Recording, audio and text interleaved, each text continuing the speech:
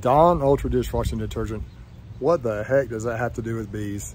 Well, maybe you'll find out if you watch this video. A few days ago, my friend Greg Burns from Nature's Image Farm and Mike Berry came over and helped me work some bees.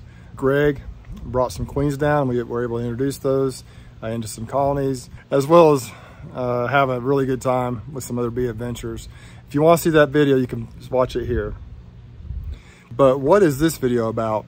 Dawn Ultra dishwashing detergent is one product that can be used to help wash your bees to determine how many mites are in the colony in order to help determine treatment effectiveness. So I asked Greg while he was here to demonstrate this. He is a big proponent of the Dawn Ultra mite washes. The bees were very agitated. It was not a perfect test, but we were able to kind of get that done, and he explained the principles behind it, I think, very effectively.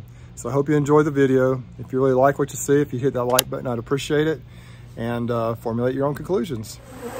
All right, so these bees are really fired up. We just took some out of here and moved them around, but Greg is going to demonstrate how he does his mite wash with the Dawn Ultra dishwashing soap. So you probably have 1.5 tablespoons of Dawn with a gallon of water. That's about right. And what we're finding is we're getting twice as many mites with the Dawn as opposed to the alcohol, so we've switched to do nothing, only Dawn in our wash cup.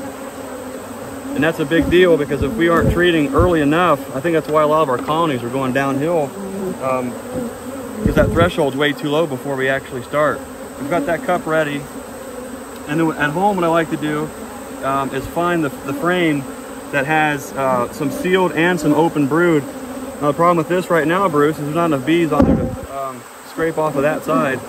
Those bees walked around to this side here, so I'm gonna just take that's mostly nectar. What do you want to do? You want me to try to take a sample off that, or let's just try. Let's just try see if we can. If we get enough bees to scrape to come down.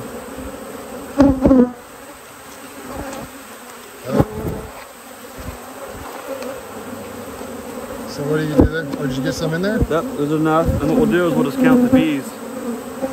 Yeah, that would be a good idea. They're pretty ready. Yeah, and I'm going to take another. There was a little bit of brood off of this side.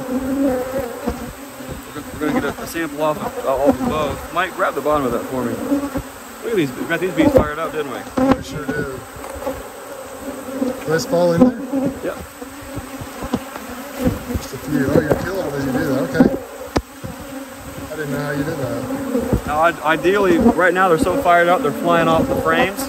But ideally, you're doing that when all the bees are on the frame. You're just making that one little roll down, 2, 3, and then there's plenty of bees in there. But for now, this will give us something to work with. There's enough in there, you think? I'd like to obviously a little bit more, but we can shake it and count the bees. Okay. And just, yeah, exactly. I think we've got 100 in there. Yeah, just showing you the technique. That's it. And we'll shake it for a minute and a half. We'll look underneath here.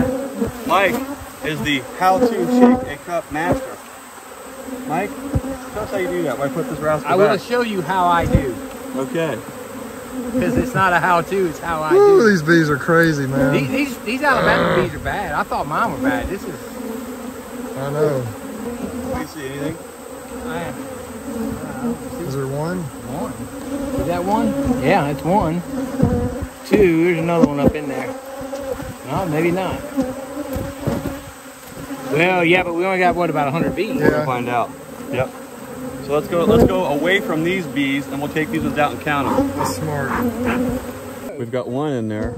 Now, Mike, in Louisiana, do you guys have a targeted threshold? Yes. Before you start treating? Yes. What is that? 3%. 3%?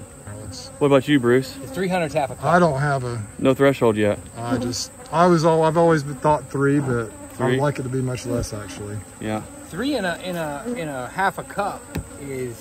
That would be 3%. That'd be 1%. That'd be 1%. That's a very good threshold. Yeah. So, you know, when you do half a cup, that would be good. 3 would be a great number. We try to go for about 2%. Yes, I heard that. And what's good, or what I like about these particular cups is, yeah, the Dawn sucks, but it's not that it kind of goes away quick. You can look right down into there's lines inside of here. Yeah. I don't know if we got enough to even...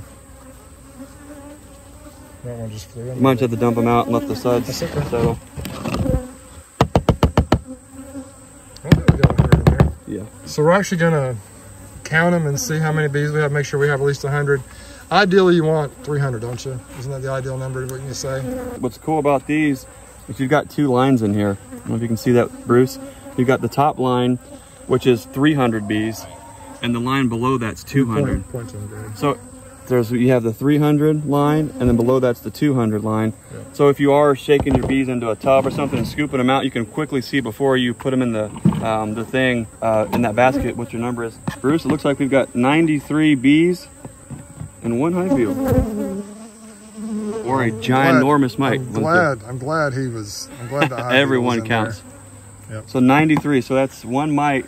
Let's say in 100. Yeah, but that was just a real quick test. If we were really wanting to check, we would have gone in and done more, but we already had those bees stirred up. But most just wanted to show the technique, and I think one mite in 93, that's definitely going to be below the threshold. You know, even 1%. Just say 1%. So, yep. Bruce, look at this. This is what's interesting.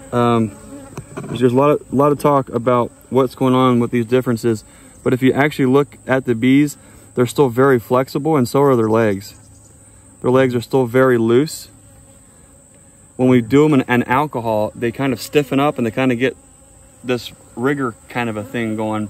And I think the difference is, I think why the Dawn actually is better than alcohol. I think with the alcohol, not only the bees, but the mites, the mandibles and their legs are clinging onto the bees and not slipping off the honeybee as easy as the mites are slipping off the honeybee with the soap. I think that's why we're finding that difference. To support that theory, we took a video for the Learning Yard on our channel, and we did just that. And we took the 2 frames of bees, had some emerging brood and open brood that was just getting sealed. We shook both those frames off into a tub, busted that tub down in the corner to get that accumulation of bees, took a scoop out of that, and one went into the Dawn, a scoop and went into the alcohol, gave it to some students to shake, then for a minute each, then they switched, they each shook the others, and then they counted, and we passed it around and everybody counted. We found 0 mites with the alcohol. We found 4 mites with the Dawn, but here's the kicker. What do you think happens when we wash the alcohol sample that had 0 with Dawn? You got some mites. There's no mites. No, because... And I think that proves this theory. That they're grabbing tightened on. They're tightened up, they're set in, they've got rigor, they're locked in, they're not coming off that bee, and I think that just supported that.